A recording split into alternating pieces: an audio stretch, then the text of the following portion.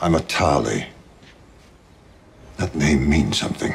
The House Tarly sigil is a red huntsman over a green banner. The clashing, vibrant colors and the figure in a fighting stance highlight the house's emphasis on battle and the military. Like the hunter on their sigil, the Tarlys have an unstoppable drive. This helps them doggedly pursue their goals, but it also means they can be overambitious and stubborn. You cannot send me to the war.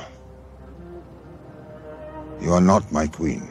House Tarly was historically a vassal to House Tyrell, but it's one of the most prominent houses in the Reach, the most fertile land of Westeros. So House Tarly is pretty wealthy. The highly traditional Tarlys pride themselves on faithful service and courage in battle. Overall, House Tarly represents military strength, old-fashioned values, perseverance, inflexibility, contradiction, ambition, and loyalty. I won't let you go.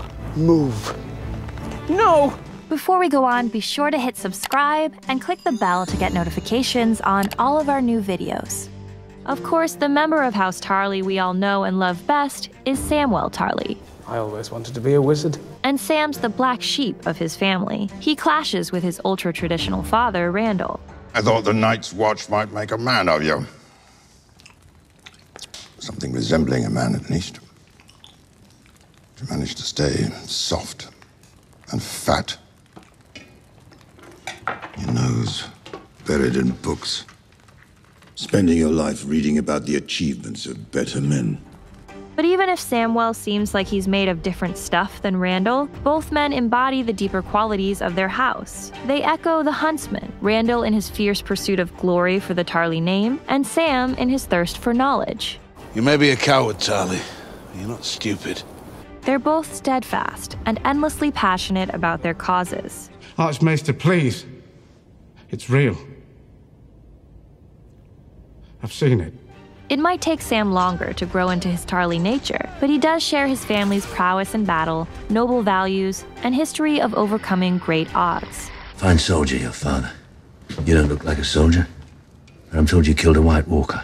During Robert's rebellion, House Tarly fought alongside the Targaryens, whom they saw as the rightful rulers of Westeros. Yet while they're traditional and loyal, the Tarlys are also tempted by power and glory. In Season 7, Randall Tarly abandons his allegiance to the Tyrells to serve Queen Cersei, in a gamble to replace the Tyrells as rulers of Highgarden and Wardens of the South. This seems to pay off when the Lannisters eliminate House Tyrell. But when Randall and his son Dickon refuse to bend the knee to Daenerys, they meet a swift end. Randall's and Dickon's deaths showcase both the core values and the contradictions of the house. Randall had just shown himself to be opportunistic and faithless, so it made no sense that he wouldn't bend the knee when he'd only recently changed sides, after breaking a long-standing oath to the Tyrells to advance his own house. You will not kneel? I already have a queen. My sister. She wasn't your queen until recently, though, was she? When she murdered your rightful queen and destroyed House Tyrell for all time. So it appears your allegiances are somewhat flexible. Yet, on the other hand, Randall feels it's important in battle to stand behind his word to the end. And if we're being generous, he might believe he's serving Westeros' rightful queen, as she fends off an army of foreign invaders. Sure, Randall used to serve Dany's father, but he is an old-fashioned guy who's not going to accept a queen ushered in by Dothraki and Unsullied. An army of savages at her back. So, as we've seen, sometimes the Tarlys' determined ambition clashes with their rigid traditionalism, leading to inconsistent behaviors. There are no easy choices in war. The house motto, First in Battle, boasts of their proud connection to the military. With your permission, flogging stragglers has a marked effect on mobility. Their most prized possession is the Valyrian steel sword known as Heartsbane. Tarlys are known for their strength in warfare, and they command one of the biggest and best-trained armies in Westeros. You were the only man to defeat Robert Baratheon in battle, not even Rhaegar Targaryen. It's a long ride back to the Reach, Sir Jamie. How may I serve? The motto also speaks to the way the Tarlys fight. As noble generals, they don't stand back and send out other bodies to fight for them. When Randall fights with the Lannisters and supplies his army, he personally joins his troops on the battlefield and puts his safety at risk. The Tarly motto helps explain why Randall rejects Sam from his house. For the head of a family that's all about military prowess and reputation in battle, it's unfathomable to have a son who rejects all of that history for gentle activities like reading and learning. On the morning of my 18th name day, my father came to me. "You're almost a man now," he said. but you're not worthy of my land and title. But Randall does have another son who lives up to his expectations of military talent and traditionalism. Dickon. Shortly before his death, Sam's brother Dickon braves his first ever battles against the Tyrells and Daenerys' army. I hear you fought bravely at Highgarden. Your first battle? It was glorious. Dickon does well in battle, but his attempt to match his father's stubborn integrity gets him killed. Randall shows mixed feelings when Dickon follows his example. You will have to kill me too. Step back and shut your mouth.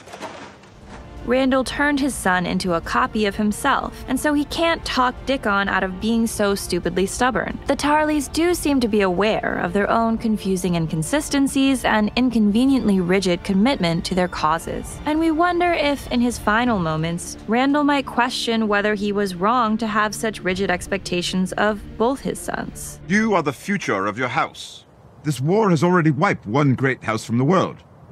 Don't let it happen again. Bend the knee. I will not. In Dickon, Randall got the son he wanted, but this wasn't necessarily such a good thing. Sam is the son who lives and who actually has the chance to continue the Tarly line into the future. It's symbolic that Sam steals his family's sword, Heartsbane. He wasn't given his father's blessing, but he steals that blessing anyway, and he'll be the one to carry on his family's future, thanks to his unstoppable will, the very thing that makes him such a Tarly.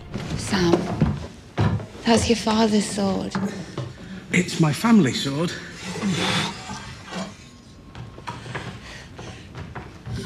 Sam, won't he come for it? He can bloody well try.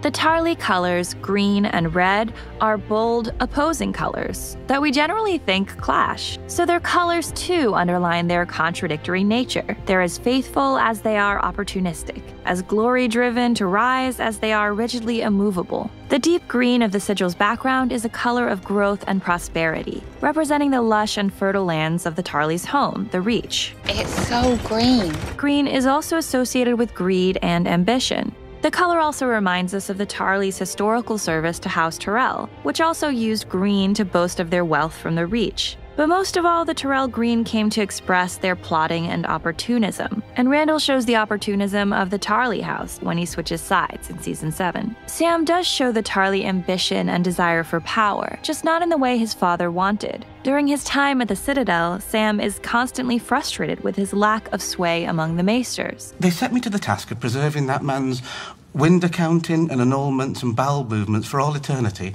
while the secret to defeating the Night King's probably sitting on some dusty shelf somewhere completely ignored. Sam doesn't respect the usual chain of authority. He shows off and disobeys orders, like when he heals Jorah Mormont of Grayscale, even though he's been explicitly forbidden from doing this because it's too dangerous. After his success, if he's not in trouble, Sam half expects a promotion or some sort of recognition. You were expecting a reward.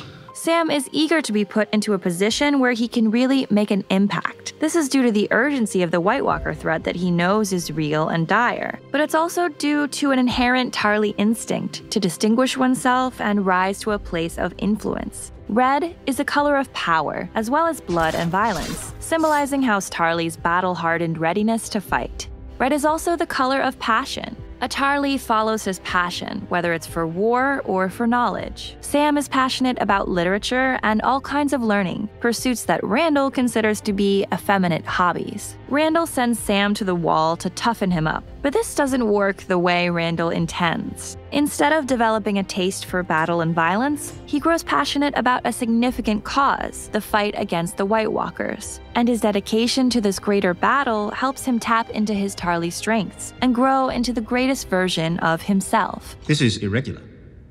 Yes, well, I suppose that life is irregular. House Tarly's symbol is a striding huntsman with a bow and arrow, representing forward movement and a noble form of fighting. The hunter's stance varies in different renderings of the sigil, but he's generally mid-forward stride, so the symbol projects that the Tarlys are constantly advancing forward. In battle, they advance on the enemy. In politics, they're committed to always progressing and improving their house status. The huntsman's arrow is drawn, ready to shoot, just as the Tarlys are always battle-ready, prepared for any fight.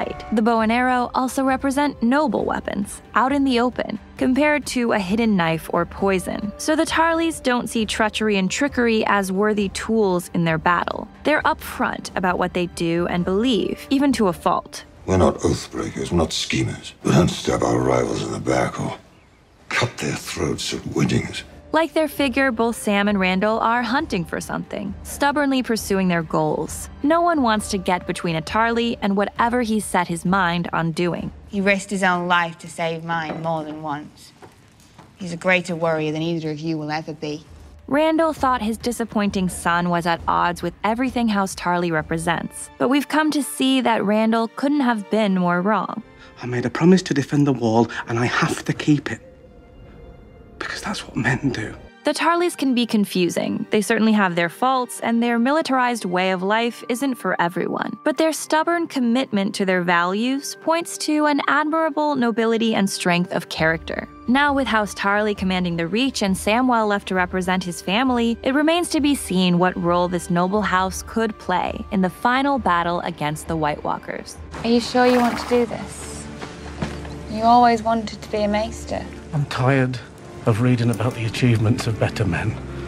It's Deborah. And Susanna, and you're watching Screen Prism. Thanks guys so much for watching. We post videos every Saturday and Sunday and during the week, so hit that subscribe button and you'll get access to all of our videos. We can't thank you enough for your support. Thank you.